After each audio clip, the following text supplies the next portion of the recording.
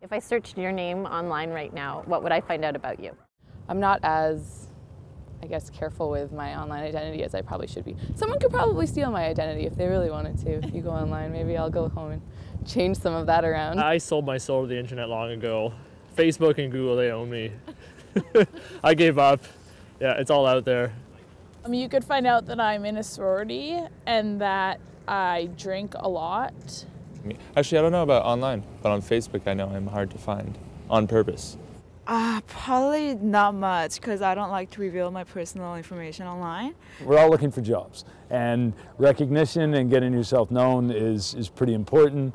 That's how you get jobs. I have a really common name, so any of my behavior is pretty well hidden. It's pretty boring, but you could do it if you wanted to, yeah. Okay. Not a whole lot, I don't think. Most of the time, I can't find anything on me. It's basically other people. If you searched Philip Green online, you would come up with some kind of fashion designer or prince who is not me.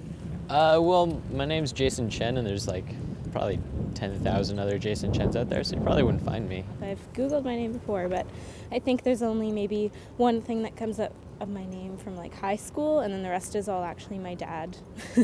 I don't know, because I have no idea what's online about me, and I've never tried to look. I thought about I could make a whole project trying to extricate myself from the internet, and that would be a number of years and probably a lot of effort. So there probably are going to be implications in the future. I'm going to hope they're all positive.